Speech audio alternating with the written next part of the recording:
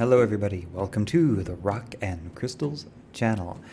Today we are going to be touching briefly upon the legend of the crystal skulls.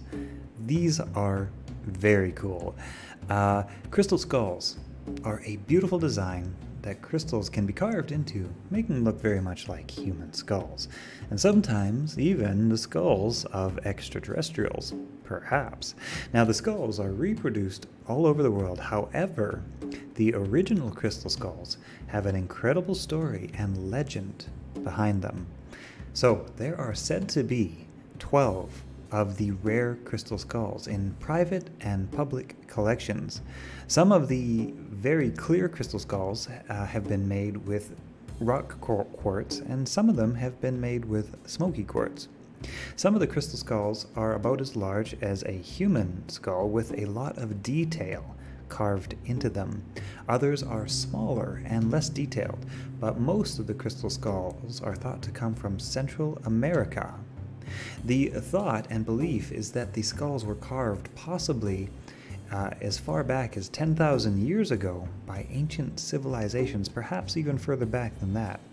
Now, this is very interesting because crystal quartz, clear quartz, has been thought and theorized to be capable of holding data and information. In fact, modern hard drive manufacturing companies are even experimenting with crystal hard drives as a means of storing massive amounts of information. And there is some speculation as to, for example, the Lemurian crystal, which has those interesting ridges and grooves that have been carved into it, which looks something like the grooves on a record or a hard drive.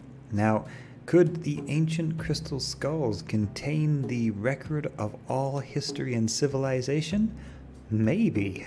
Now, I know that sounds like a pretty amazing thought and idea, but there are some that speculate that some of the ancient crystal skulls have been carved so intricately and in such a way that ancient tools could not have reproduced that particular level of detail in the carving, that perhaps they were carved and created by more advanced lost civilizations, and perhaps even they contain data. Perhaps they contain the history of the ages, and one day we might be able to actually read that data and learn everything about what has happened before. Now that is a wild and crazy and also amazing theory that I very much like.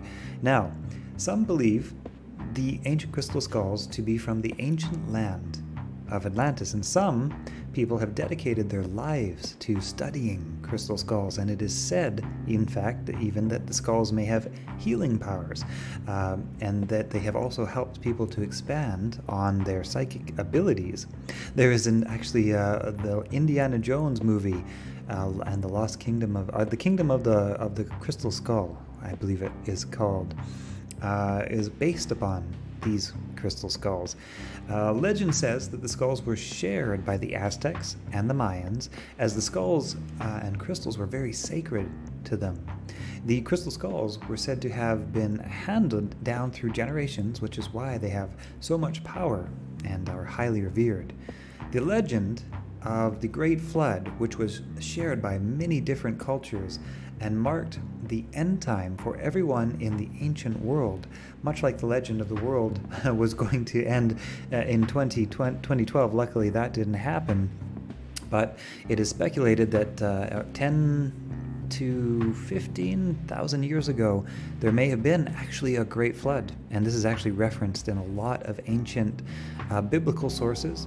A lot of ancient religions do reference a great flood, and interestingly enough, if you study the work of Graham Hancock, he and his partner have actually studied the formation of the way that the soil and the land in much of North America is created, and the different layers, and they've actually fairly conclusively proven, I believe, if not conclusively proven, that there was indeed an ancient flood 10 or 20,000 years ago. I'm not exactly sure, but it did cause a mass extinction Hopefully this doesn't bum anybody out too much, but it did cause a mass extinction of much of the megafauna, which is the large life forms, woolly mammoths, and I'm not sure, whatever was around at that time, large life forms. And interestingly enough, there are even giant boulders which can be found in the middle of nowhere on flat ground, and the only explanation for how they got there is in the middle of nowhere could be that they were moved in ancient icebergs. So during the Great Flood, icebergs would have picked up these giant geo samples, rocks and various other things, and then floated them to a random location somewhere in North America, and then as they melted they would have just been deposited there. So there's all sorts of very fascinating evidence to prove that a great flood did actually happen, and that perhaps and probably in fact it wiped out an ancient civilization of advanced humans that we have entirely forgotten about, and that in fact our ancient history is so rich and so full of wonder that there were ancients that preceded us, highly technologically advanced ancients. Anyway, I'm getting off the point because this is fascinating stuff to me. Anyway, the legend, as told by Native American Cherokee medicine man Harley Swiftier Reagan, said that these crystal skulls were housed in a pyramid in a form called Ark. Now, there were 12 skulls, one of them for each of the sacred plants, with the largest one in the center, which represents the collective consciousness of all people, worlds, and planets. It is said that all of the crystal skulls would link up to this one large skull with their energy. Now, the skulls have been dispersed all around the world, and most have special keepers.